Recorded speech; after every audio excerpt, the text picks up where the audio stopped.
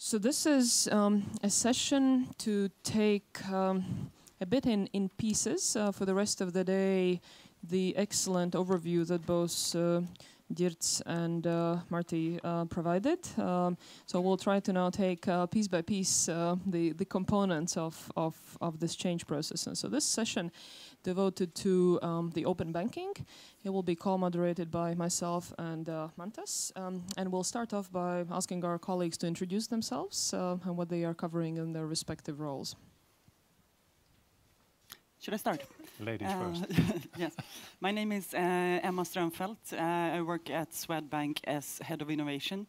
And what that means for us is both, of course, working with internal innovation culture and so on, but also lots and lots of fintech partnerships. And that has led me to become responsible also for our open banking initiative that we launched earlier this year. And I have a background from multiple different digital startups and being a startup entrepreneur myself.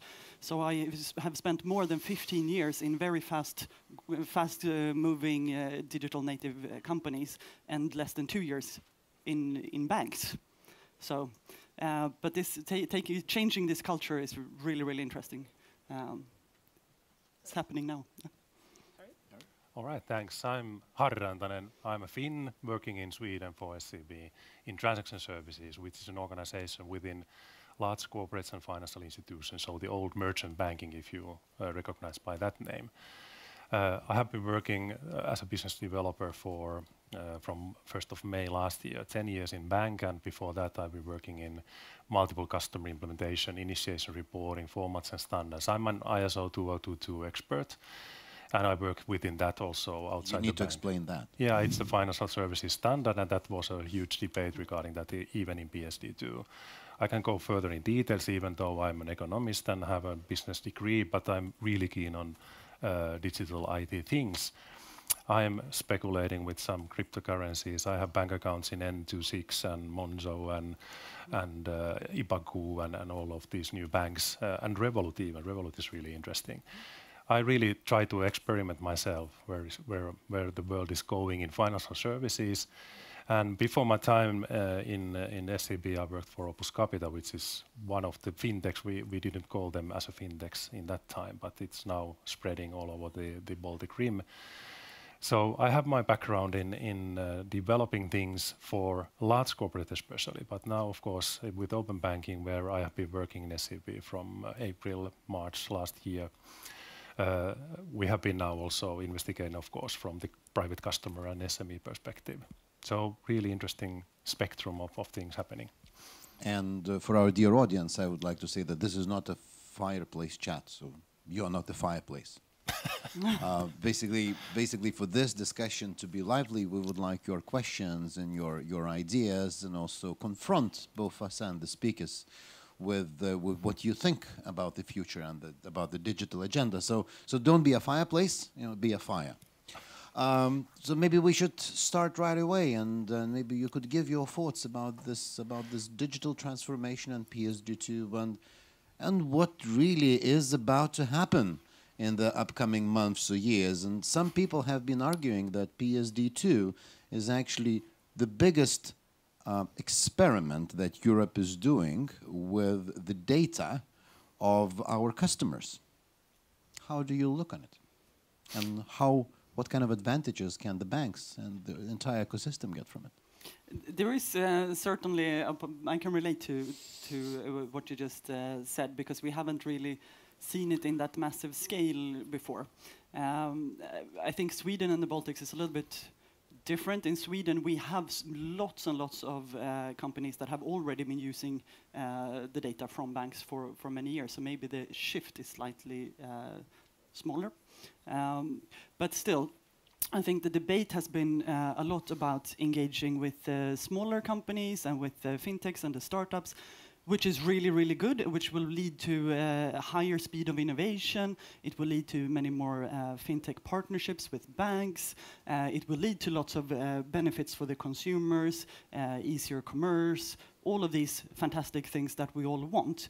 But it's certainly a number of risks that are not yet sort of mitigated in a proper way, such as what happens to your financial information once the difference between having it in one place with the bank where it's safe or having it spread across 20, 50 different entities.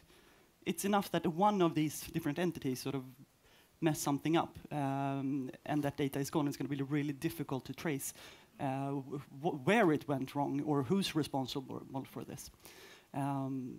Another thing that we should touch upon in terms of risk, I think, is the fact that we have been, the discussion has been around incentivizing startups, while I think that in reality what we will see will happen is lots of startup activities, but we also roll out the red carpet for the big American and Chinese tech giants that are coming into Europe, that already have consumer trust, and that will get the European consumers to happily hand over their financial data.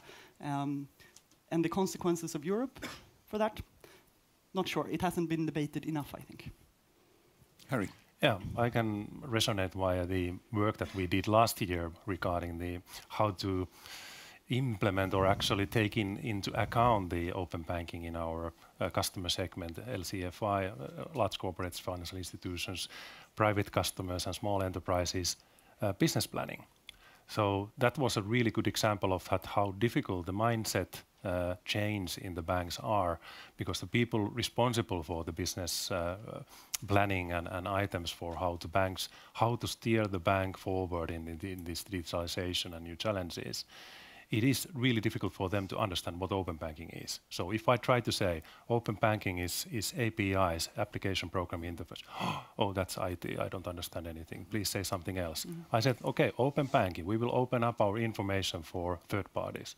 Oh, that's frightening. We shouldn't do that. We are used to this closed banking, our customers, our products, our channels, nothing else.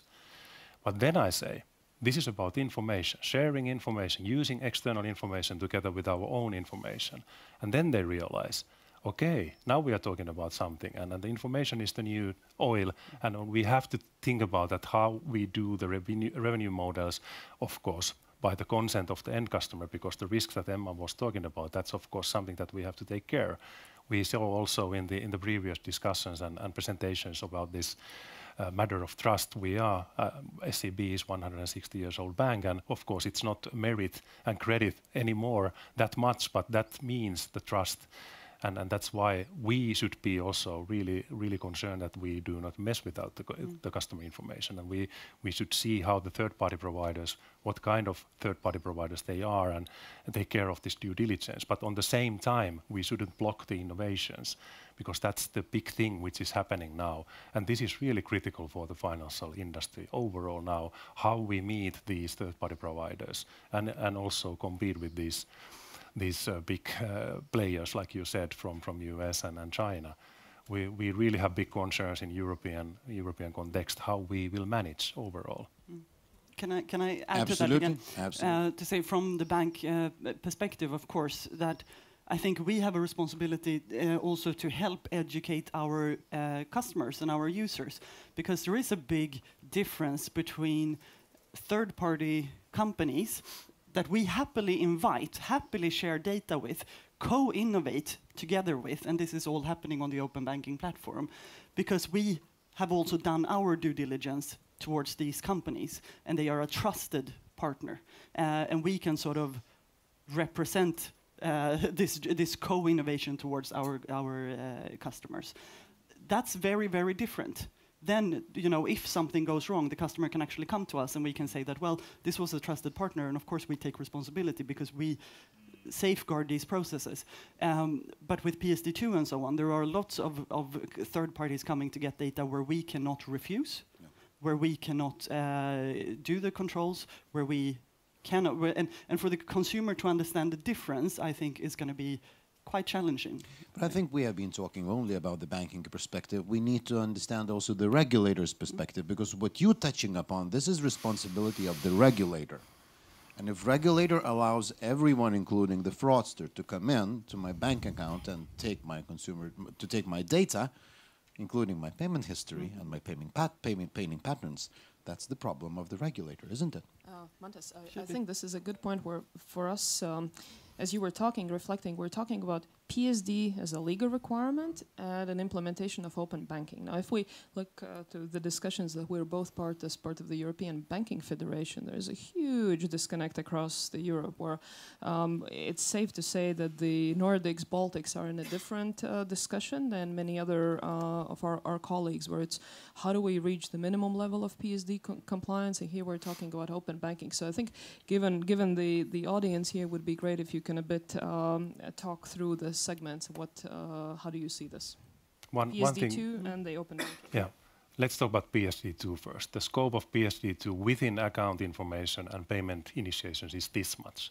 Account information, payment initiations in total are this much. Open banking is something that my hands are not enough to describe the scope. So PSD2 is a good thing because it's pushing us forward. But I'm referring to Nordea's Gunnar Berger, who really well said PSD2 is pushing banks to open up for competition. So we have to open up our infrastructure so that the third-party providers can provide better services that we banks may not be able to offer. But open banking is about collaboration, which we talked also here earlier, so that how we can co-create things with the fintechs which are able to create things. If we open up our infrastructure, of course, by consent of the end user, then we can together implement things that we are not able to do. Let's compare to Google Maps. That's a platform provider. And even Google is one of the best innovators in the world. They also admit that they are not able to innovate everything that is can be done based on location information. We must say also in the banks that we may not be the best ones to innovate what can be done based on account information. And that's the relevance, that how we can invite persons and people all over the world to innovate on that critical thing of our daily life called financial services. And that's really important. And one point more is that I just read from UK study. UK is the forerunner country in overall in Europe regarding this, even though they decided to do the Brexit, which is really sad. But anyway, they had a study about that when they asked from normal private customers, would you like to open up your financial information for third-party providers like PSD2 is saying? 91% said absolutely no. Then they asked, would you like to do payments via Facebook or WhatsApp or Google? Oh, yes, absolutely. And Facebook, Google, they are not having their own bank account structure. Only way for them is to do PSD2 type of payment initiation service provider setups. So it's about how we talk about this thing. And regulation is of course good thing in positive regulation means. But we have to also think that how we ourselves in Nordics, in Baltics, interpret the regulation. I created my N26 bank account last summer via iPhone chat in 6 minutes, showing my passport here and there behind my telephone. In 6 minutes, I was a customer in German bank as a foreigner. I can tell that it's not working like that in SEB in Sweden, as a Finn to make a bank account in Sweden. I agree. I am Lithuanian who tried to make a bank account in SEB. I finally got it, but it took me 2 to 3 months. Yes. But in N26, you're correct. 6 and minutes. They are not breaking any regulation. No. But they are masters of collaboration, these fintechs. I exactly know what kind of subcontractor they use for seeing persons' credibility in 150 countries. So they use a service which is giving them credibility information for making the know your customer much smoother than we do here. Any questions from the audience? Ideas? Yes, go ahead. My name is Lala Medin. I'm from the Ministry of Justice, so that's why it will be a legal question. Sorry for that. No one is a lawyer here. No one is perfect, I know. But we have to stop talking now. The question is actually what you talked about, all the data sharing and for example, as you described that in this N26, the decision is made in 6 minutes and there have been checks in different places, different services. And if a customer gets a negative decision, who is taking the responsibility if that information which is checked has been checked wrongly? Good point. I don't know. I cannot answer that question. Shall we I was call in lucky to be 26? credible. Yeah. Which I think nicely brings us to your ISO headline that you mentioned, which is that there is so much room for interpretation. Also within PSD2 and other lines of regulation, there is a huge space for the standardization initiatives on the industry side. So maybe you can talk us through a bit of those. I would actually like to respond to your question before we jump up. Or at least from a conceptual point of view, because I think we've seen technology moving really, really fast, and usually legislation lagging behind. So I think we have a too high belief in the fact that just the fact that I walk in with a passport into a branch office and there's a human there, and that human is going to say, if I'm the person in the...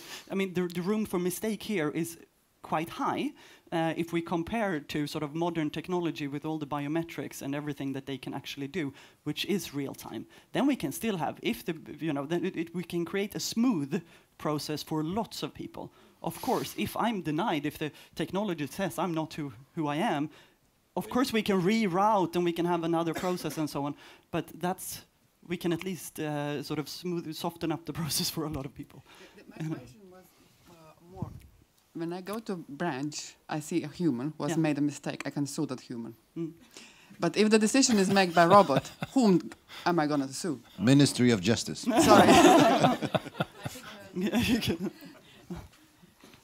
I think this topic actually raises very good conceptual question, because how we are identifying customers. Now we are again in this ecosystem. So each bank is identifying separately. Yes. State is identifying separately. Each is sitting on data. And concept what we presume nowadays is that each is owning customer data, but we must understand that only owner for customer data is customer himself. And I think this is great opportunity for really partnership as well between private and state, how to create this identification really based on biometrics, more secure, not sitting on data that, okay, this is a stolen document register, but banks hardly can access it. Yeah, so banks need to create alternative list. So this is actually not very wise. No, and something that can be exported or passported as well, because we have a lot of national built-up identification methods. But how do we share that? Yeah, let's talk about for a while about that, because we have, of course, eIDAS, which is the standard platform or standard for electronic identification. But still, all the countries in Europe are doing like they want. They have, of course, some of them are eIDAS compatible and some of them are not. So, for example, Bank ID in Sweden is really close by. And of course, if I'm as a Finnish customer of SEB or worker, employee in SEB want to have a bank account, I cannot base that on Bank ID, because Bank ID is given only for actual Swedes.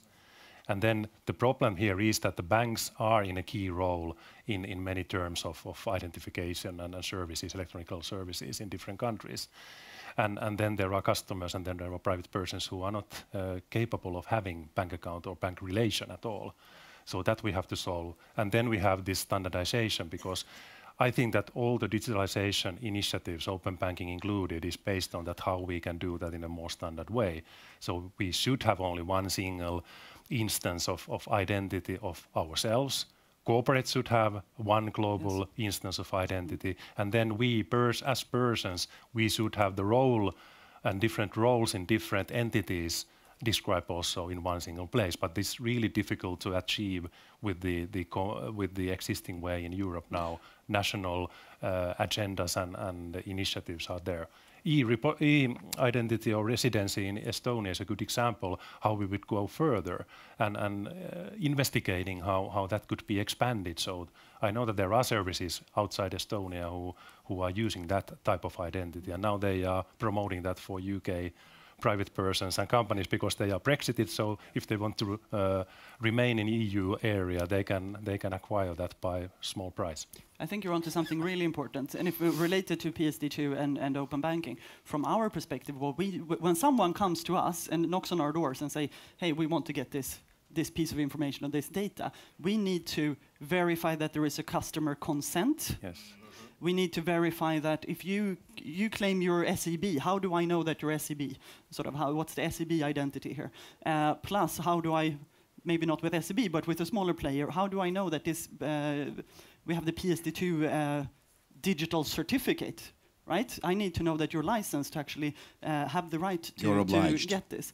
And I know that each sort of FSA is supposed to keep a register and so on. But all of these things we need to sort of verify before we let this data out. And it's not yet 100% standardized. There are bits and pieces. But we have a regulatory gap, I think. And all of this in a couple of milliseconds. Yes, exactly. Is it easily manipulated? Could it be easily manipulated? Well, if you measure, then we have PSD2, but we have GDPR, and for the banks, don't even mention it. No, but for us, we need to, and GDPR is even more strict, to be honest. So if we need to choose, we're likely going to go with GDPR. Let's talk about GDPR, sensitive customer data. What about bank account? This is so interesting discussion which we talk every time for international customers, corporate customers. So when we report a bank account statement and someone has paid to corporate account something, can we show the debtor account or not? Some countries are saying definitely not. Some countries in Europe say you must show that because that's part of the reconciliation process for large corporates. So is bank account sensitive data from this perspective? I haven't heard any good answers. Should those countries who are now showing that and using that as a reconciliation method stop doing that if we interpret in European level that bank account is sensitive data? So really simple exercise for the brains. But then link this back to the question that Emma pointed to, which is that the service provider that will be doing the reconciliation, gathering the consent, etc., will be licensed in one of the EU member states, right? And so again, going to kind of the positions each of our national states then take, like, you know, for example, Ministry of Finance being part of the ECOFIN discussions, for example, on very practical things like whether EBA, European Banking Authority, should maintain a machine-readable register of third-party providers. If they opt not to maintain a machine-readable register of third-party providers, it's very clear what the game will be. The biggest players on the market will be the places where the third-party providers will be licensed and where everybody will be able to cross-check their licenses.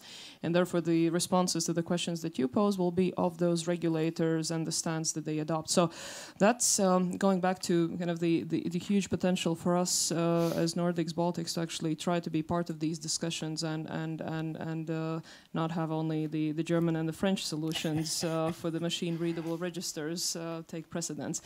But that's so. How are you? I think understanding all of these complexities, the uncertainties, as a business developer for open banking, both of you, how are you actually taking the ideas and the concepts to the deployment stage with all of this around? Maybe you can take us through some of the specific functions, some of the specific applications you're currently working on. Yeah, I can tell about this TINK collaboration that we have. So that's one option to take in and fintech and collaborate with them. They are really good in analyzing the personal account finances, and we made an investment for TINK and continue collaborating with them, and we have implemented some parts of their solution. And now we are discussing with them, should that be expanded to corporate accounts also, and not only for Swedish-based customers, but also for international ones. So that's one way forward, so that we co-create something. And then, of course, we have to consider ourselves at how we prepare our complex infrastructure to be more dynamic on the interfaces so that we can do this type of collaborations in a better way. So that's somehow an IT problem or IT challenge. On the business level, we have a lot of ideas how to go further and different kind of ideas going further from the PSD2. And of course, PSD2 already enables some things that have been a weekday business for large corporates. They are already multi-banking, multinational, so they expect that for their marginal bank accounts where they do not have that much transactions, that the main bank delivers the bank account information for them already. So that has been done for decades based on Swift messaging. So that's not an issue at all. So that's really natural thing for banks also to consider being themselves as a third-party provider, importing in customer information from other financial services and external services. But when we go into further details and what kind of APIs there are already available on the market, not only for financial services but otherwise, then we go into really interesting discussions how to innovate based on that. Good example in Finland is OP Pohjola Bank, who is having their own hospitals, and now they have hireable cars, and they are linking them together. Of course, first of all, a bank running an hospital business seems not to be a really good business model, but they have also insurance policy company. So then you can imagine how they can use that information in good terms based on different kind of personal health information. So we come here into these areas where we have to also think about the good discussion that you had regarding the sustainability of banks and financial services. How we can provide this infrastructure available for services that can benefit out of the financial services information, and vice versa, how we can use that to support a better decision making, applying that with artificial intelligence and giving analytics for the customer instead of the raw data of the bank accounts. I can mention then how we sort of work with the open banking platform, and we, even before we launched open banking, we still worked a lot with fintechs. I think last year we launched 4 fintech collaborations, and that is coming back to different kind of innovative companies that have built something which could be a niche thing, but that we see beneficial for our customers. So we have taken these companies, we have usually embedded them into our services. We have an example of a Swedish company called Mina Tjänster. They are working with identifying all the subscriptions you have on your account data, which is a growing trend. 10 years ago, we didn't have so many things on subscriptions. Now we seem to have everything. It's not just electricity and phone, it's your gym card, Spotify, Netflix, etc., etc. With the average household have 20 subscriptions. They have taken that, summarized it into a short list where you can actually, within now the mobile bank app, cancel a subscription, change a subscription. You know, this is really, all of a sudden you're in control of your finances, you can manage this. This is thanks to a collaboration then between a small startup and a big bank. So this is exactly the type of collaborations we want to have to help increase value for our customers. And but in order to get a few of these, if I said we launched 4 collaborations like this last year, I have met 300 fintechs this year in order to sort of filter that down and channel that down. And that's also how we see our open banking platform. We will have open APIs for test purposes. Say you can test things in small scale, but very, very openly, because we want it to really have this bubbles of innovations and lots of ideas. And then from there, of course, we need to filter out and say not all of these ideas were brilliant, but we actually need the quantity to get to some that are really, really good and really, really useful for our customers. And then we sort of lift them up in the pyramid here of becoming a tighter partner, more integrated. I really much like your idea, but basically this is something where still bank decides what's good and what's bad. Is there an opportunity? No, is there an opportunity to do something that actually killed Nokia once upon a time? Because what killed Nokia was not an iPhone. What killed Nokia was the idea that the customers knows much better what they need than Nokia's engineers. So the question here is the client able to choose what they want or what they need? One comment, Nokia is not dead. It's No. really It's feeling really, it's a really phoenix. Well, I knew it's a challenge to take to the Finn. It's a phoenix. It's a phoenix. This company has been reborn 3 times already. Yeah, yes, So, but still, taking away from the Nokia and giving back to the subject. But to answer that, to say that I would not see it as just the banks decide and so on. I would see it as a win-win, because if you take these, it's also really difficult to be a small startup. They struggle and they have lots of competition and so on. What happens with, if I take the example of Mina Tjänster, they were successful. They had their customer base as an independent app with, a couple of 10,000 users. Once we take them and sort of integrate them, they have millions of users. So for them, it's fantastic to be. It's not. They could have made it on their own. We can just give them a faster access to success in that sense. But is it possible to make an app store for the banking Yes, services? yes, in absolutely. the SEB, Swedbank, Absolutely. whatever system? Absolutely, Yeah, and I think for everything, it's going to be lots of niche. If you take the corporate area is even more interesting for that, I would say, because you have so many different types of. We can have one thing that's mainstream, but you will have so many different types of. I'm super interested in Chilean export, and I'm sure there's an app for that.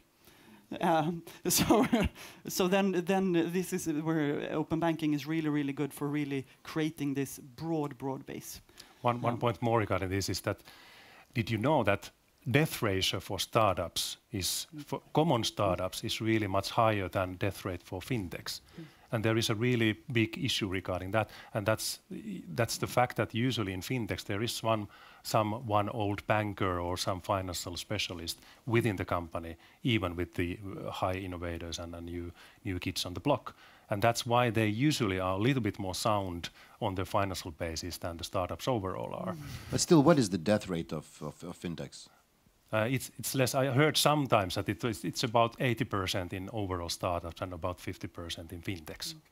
So it's a difference there, and that's why it's good to know that they have some kind of understanding of financial services. I know a lot of fintechs that do not have that much, but they learn really quickly, and that's something that I'm talking a lot within the bank, that how we should change our mindset internally, because when we do develop things, the really easy way is to go into the comfortable way, doing the process like we have always done, using in-house IT experts, using in-house development. But now in the new world, we are able, with the open API technologies and GitHubs and open sourcing, we are able to use external development resources. But that's a hard way for traditional IT bankers, so that they have to test themselves. What if I buy this service or this external development effort for my product to be available more quickly? What kind of due diligence I have to do? How my compliance is thinking about that? What if that vendor will die in 3 years? So this is a lot of this mindset. But if we don't do that, we will continue the same way. We will do this forecasting evolution, trying to get 5 or 10% more every year, but it will fail some 10 years or 15 years. It's an excellent angle, because you're coming to the next question. What about, we spoke a lot about the technological shift, but what about the mental shift? Because it requires a lot of mental shift, not only in the banks, but also in the startup companies, because these guys also need to understand how to cooperate with the bigger animals, but also at the customer side. We also need to start thinking other things when interacting with bank, you know, trusted information or trusted service provider kind of thing. Whom can we trust? Whom can we not? Whom can we give our consent to use our data? Whom not? Can you elaborate more on that? What kind of mental shifts are happening? One good example is this large corporates using treasury management systems or ERPs. A couple of years ago, still, let's say 5 years ago, it was totally impossible to say that, yes, we will run this treasury management system in a cloud-based service. But now I know exactly that the corporates are now moving into totally different approach, and now they are requiring from their vendors, all traditional TMS and ERP vendors, to put their services in the cloud, because they don't want to anymore have in-house installations and auditing of their updates and upgrades. And the total cost of ownership is something that is driving their push for new technologies and new as-a-service-based templates. So that's something that is happening already at the customers, and they are looking for platforms who are able to provide this kind of services for them.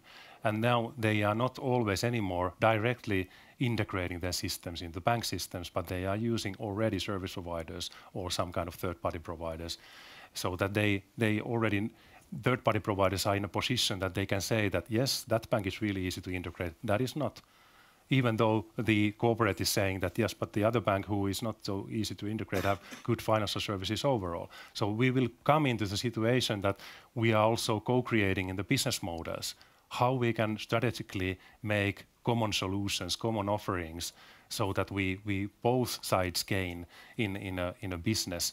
And we come back into this easy integration, so that when we use these open APIs, and have more and more services based on that, not only PSD2, then we are in a situation that we can do this collaboration in a better way, because the technical integration methods should be there available so that we can renew the business models together. Yeah, I would say that there are essentially three things that make up this, if the change or the difference between the fintechs and the banks, if you say it's how you conduct your business, and it's people, processes, and technology. And we bring in, from the bank perspective, I mean, I'm myself an example. I've spent 15 years in a digital startup, or multiple digital startups. We try to bring in as many people as possible that come from a purely digital native background so that they can be triggers of change to many more like traditional bankers. The other thing is processes. I will tell you that the first time we tried to integrate a fintech, that was a little bit of a bumpy ride because our processes were not necessarily arranged for that.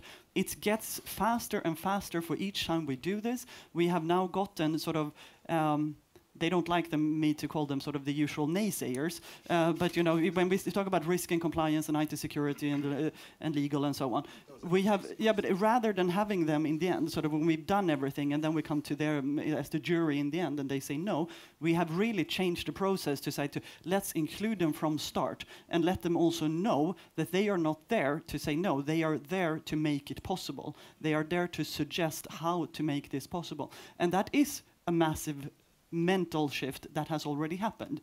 I'm super proud of our sort of risk team that really sits in at the table from the start, actually coaching these startups, coaching these fintechs on what they need to do, how they should do things, how they can tweak things in order to actually become compliant and be able to work with us.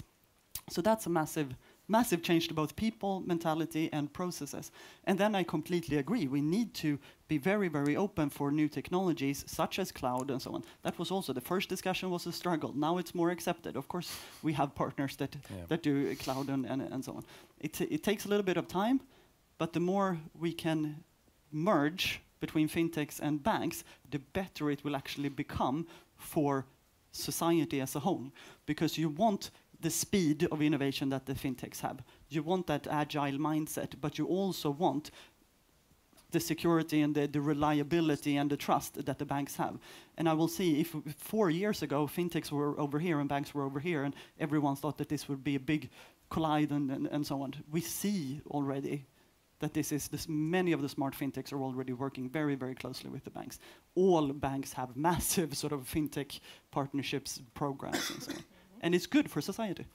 Can we take through in terms of the scale and the timeline? If we take even the market more closer, Nordea opted at some point for their own API standard. UK was experimenting with their own. Then, of course, the regulatory technical standards by the EBA, the Berlin Group standard development, the ISO has announced that they will be looking in the API standardization space. How do you see all of this both developing in the Nordics, Baltics, and then the timeline and the scale that each of these initiatives could actually end up having? How many hours do we have left? How many do you need? This is a really difficult question because, like I said, I have a standardization background, even harmonization background. Standard must be there so that we can harmonize things. Otherwise, we cannot do that. So we have to agree on market practice, market stakeholder level, how to use the standard. And we have succeeded in ISO 2022 really well. It's a basement of SEPA. Now even Sweden is renewing their infrastructure to be ISO 2022 enabled in payment clearing and so on. And that's happening all over the world. So in the payments domain, we have done really good work. And then comes PSD2. So PSD2 started the standardization work from a regulatory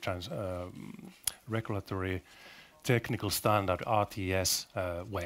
And from the beginning, ISO 2022 was there in the beginning, so that all the standards should be based on that business model, not requiring XML messages, because everyone knew that API developers will use RESTful APIs and JSON instead of XML. So that was a wrong discussion, and now the final version has taken off everything regarding ISO 2022, which is really bad thing, because still the infrastructure is working based on ISO 2022. When we exchange payment information between the banks via clearing systems, we use ISO 2022. But now the third-party providers can implement something else. Of course, we can steer that in PSD2 scope, and we can put our standardization based on the standard, so ISO 2022 standard, so that the implications on the interfaces will be about the same. But I have access to Swedbank's, Nordea, BBVA, Citibank, UK open banking sandboxes, and I exactly know how different they are already now. So that all harmonization work that we were managed to do with the file-based ISO 20222 communication between corporates and banks will now step 5 years backwards, until we realize that this is not a competition issue, but this is a harmonization issue. I hope that until the end of September 2019, when all this PSD2 should be in production, we have solved this issue somehow. Otherwise, we give again a new opportunity for platform who is doing harmonization there in between the third-party providers and banks, harmonizing and making transparent the differences of the bank implementations.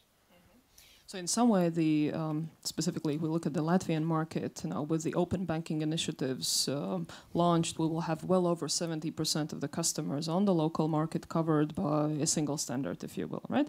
Now, what is the shape in the rest of Nordics? Yeah, there is some collaboration fora going on. I'm leading in Finnish Bankers Association or Finance Finland, one ad hoc group which is now discussing with Nordea and all Finnish operating banks, Danske Bank, OP Pohjola, how many, 14 of banks, how to do this. But of course we have to follow what is happening in UK. UK will go live next week or after 6 weeks for some of the 9 banks that are mandated to do this. So we have to dig in what they are doing. Danske Bank is one of the Nordic banks which is also part of that CMA 9 banks that have to go live already. They are not in PSD2 scope. They do firstly an UK setup, but they are now expanding that really quickly to PSD2 before they do Brexit, and then they will exit the PSD2. But of course, many of the this is really silly when you hear it. But many of the banks are still working in the European area, EU area, so they have to do PSD2 anyway. Then we have Berlin Group, which is German-led standardization forum in Europe, which is now drafting some implementation guidelines.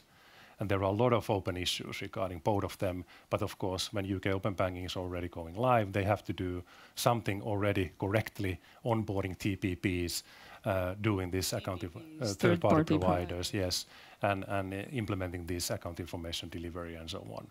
So we have to follow up, first of all, how they succeed, what implications they will have, and then hopefully on European level we have to get all these 4 or 5 different standardization initiatives on the same board and see how we can align them together. So within a bank, are you following all of these? You have to? Yes. Or are you making some bets early on? We have to bet something to start with something. I would be more pragmatic and say, of course, we want standardization. I think everyone wants standardization over time. But to be pragmatic, we all want to, experiment and prototype. No, but we want to have open banking be as good as it can possibly be, as early as possible. And then what happens? Of course, we have a multitude of different APIs within the bank. And for us, they might look slightly different in Sweden than they do in the Baltics and so on. We're still going to take, the pragmatic approach to say, let's launch what we have and to start with, and then let's sort of standardize this over time. So all for that, but I think it's quite natural to say that if you look at open banking, the first 6 months when everyone launches, of course it's going to be a little bit different, because if we would everyone start building everything from scratch, we're not going to have open banking in a few years. One point more. We shouldn't forget what is happening outside Europe. W3C, which is an organization standardizing many things regarding XML and HTTP, all of these things that we are using daily. All the browsers are based on W3C standards. They released in September already web payments interface, meaning that all the browsers, Google Chrome, Internet Explorer, Firefox, they will have in the browser already embedded a payment initiation module, which all the merchants can easily embed into their services. And that is also really revolutionary. We haven't discussed that at all in European level, but it's happening already there. And when that will expand to use of Google services and Facebook services, even the Chinese services from Ant Financials and Alipay, that will be quite revolutionary. And we might be in a situation in a couple of years that we are not dealing always with the PSD2 APIs, but web payments API within the browser. Before we go back to another question, is there any ideas? Oh, here we go. Here we go. Thank you. The first question was here. On a nerve. Thank you. Well, still there is a risk that Parliament will not adopt RTSs. How this will affect your project on open banking? Yeah. Could it be a showstopper, or you're ready to go forward with the same speed? Yeah, like I said, we have to experiment and prototype things. Of course, then in that case, we have to wait for different kind of TP, third-party provider licensed registries so that we can do that in a proper way. But already these development portals from different banks that are live, they are using some kind of methods in that kind of interfacing. And there will be always, like I said, PSD2 scope is like that. Account information payment initiation scope is like this. There are already third-party providers, service providers that will not get any license, but we still want to collaborate with because they are serving a vast flora of different end customers of ours. So we have to approve them, but of course then banks have to do a due diligence per service provider without relying on the FSA-based licenses or registries. So this will also go in terms of that. And of course, in that terms also, we can charge for the interface. In PSD2 scope, when it's a licensed third-party provider, we cannot charge on the APIs. I agree fully. Hello, Kaarel Eller from the Ministry of Finance in Estonia. I have a bit more general question. PSD2 is not the end of history, and probably in a few years we'll have a PSD3. So I wanted to ask, what do you think will be the next big thing in PSD3, or what is your wish list, so that it can support more innovation in the payment sector? Thank you. Not sure. No. I heard yesterday that there is AML5 version coming up regarding anti-money laundering, which is taking care of some of the cryptocurrency wallets. So they will be also regulated somehow anyway. So this is a full of, we are in a business that is really heavily regulated. There we are collaborating with the regulators. But the new technology is a good thing in regulation perspective too. Let's come from the ISO 2022 perspective. There is a lot of things happening regarding that together with ECB, for example. The MiFID reporting from the banks to the ESMA is based on ISO 2022. They really want to standardize and harmonize things also at the regulator side, because again, it's now requiring a hell of a lot of efforts and hands and people, and they want to start using RegTech type of solutions, using AI and blockchain-based solutions, so that we do not send from the banks different opinions what kind of derivative this is, but we hopefully someday will have only one single truth of derivative instance information. And then it's really much easier together with regulators to analyze and see what is the status of this instrument, financial instrument. But nowadays we are still having these bank-specific silos, and we have interpretations of same things. And I really hope that this kind of collaboration with the regulators will go on, because we have to save also in costs regarding the regulation. We are really eager to report things, but we have to do that in a way that is benefiting the processes and costs and operations on both sides. I'd like to sort of comment on that, just because I think even I'm not going to say a wish list for PSD3, but what I'm afraid of is that the regulations are yet for PSD3 going to lag behind technology.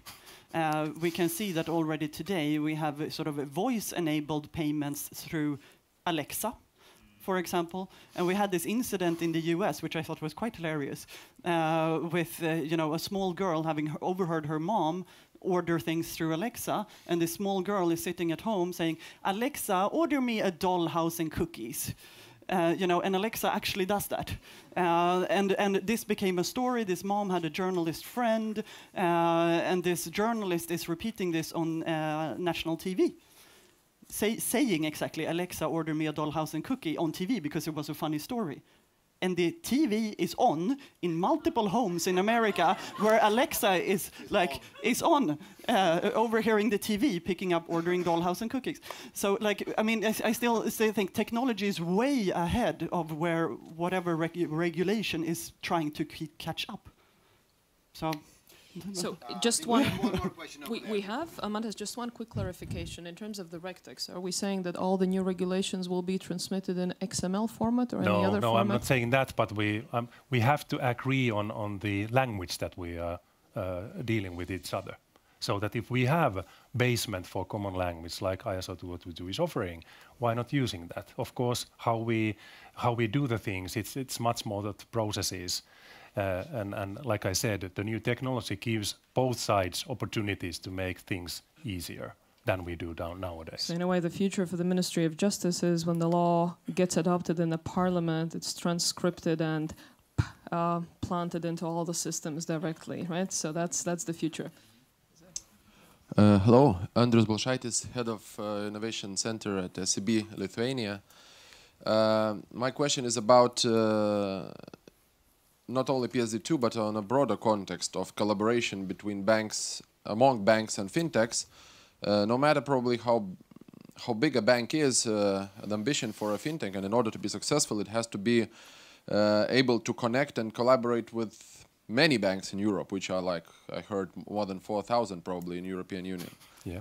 And for the banks also, in order to be able to use all the possibilities that fintech world provides, they need to be able to also interact with many fintechs that are also in thousands already probably somewhere. And this, for me, in my head, looks like a new business model for a middleman or middle layer that would create. They are coming up. And my question is, if you are already in this business and working together with fintechs, you mentioned a lot of interactions during this year, how well do you see already this middleman has been developed, and what is the potential future? Maybe the contact point for the banks shouldn't be the fintechs themselves, but this middle layer, who should organize all this in? It depends on what type of partnership it will be. It's one thing if we only speak about payments and API hubs and so on. That we can see, and as long as we're not standardized, that there might be room for middle layer. But I would say for other examples of companies, fintechs that we sort of partnered with and invested in, even if we're a minority shareholder, say, I'd see it as the opposite. We sort of can guarantee the success of this fintech, but we will also be the first one to open the door when this fintech, a Swedish fintech, for example, when they want to collaborate with a Spanish bank, we are the reference. We are the ones that will give them the introduction and open the door and help sort of push them into expand globally.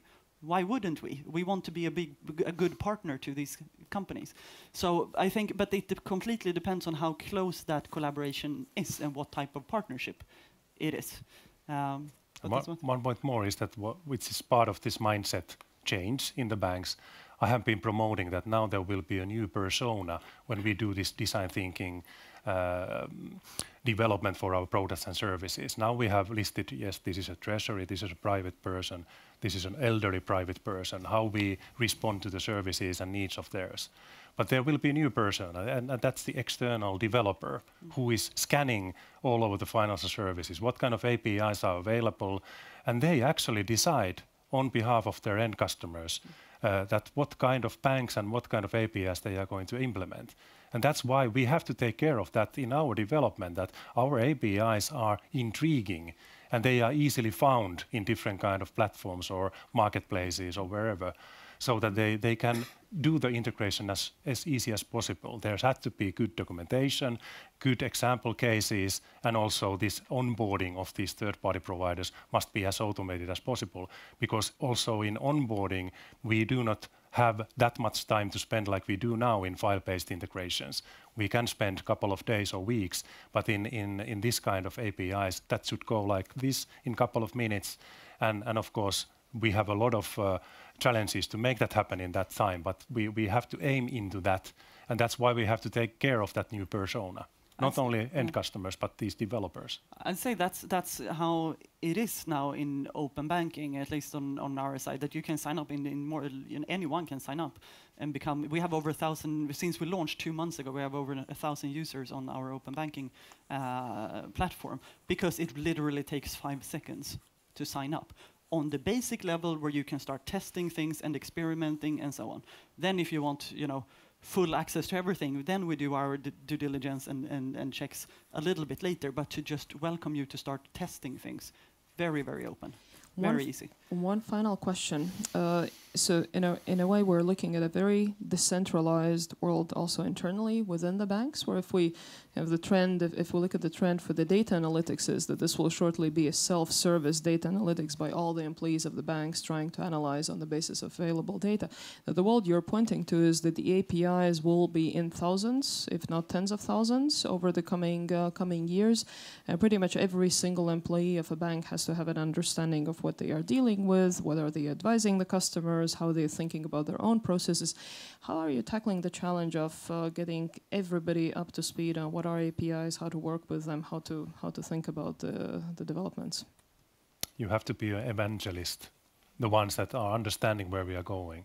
This is like, there was one slide saying that there is no U-turn. There is no U-turn. So if we think that we will manage with the same strategy and politics that we have had for 160 years in SEB for further 160 years, that will not happen. We have to change our minds. We cannot close our eyes from the digitalization that is happening there. And we know that exactly because, luckily, our customers are having the same challenges. Private customers, small enterprises, and even the large corporates, they are needing for help, and we cannot help them and advise them otherwise than knowing ourselves something about this.